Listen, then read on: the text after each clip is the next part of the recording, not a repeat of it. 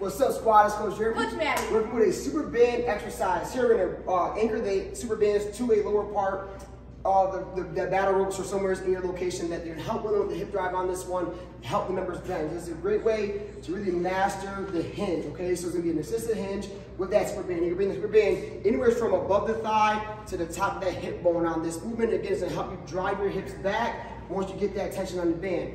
Again, with the bands, the lower the resistance is going to be the smaller the bands, the thicker the bands, make it a little harder on this one. You're going to get great glute contraction as well. So with this one, now first thing first, you don't need weight, so you're level 1, you just want to master that bend. Go with a good morning. Have the hands across that chest, neutral spine, push that butt back, keep that soft knee, and lock your hips in. Really squeeze those cheeks, working on that peach, all right? Now, if you want to progress this one, now you can get a little heavier with the kettlebell. So you're going to add some more resistance to this one as you get that bend, neutral spine, perfect form as she drives those hips back, okay? And again, the lower, the thinner the band, the easier it's going to be, the thicker the band, the more resistance you're going to have.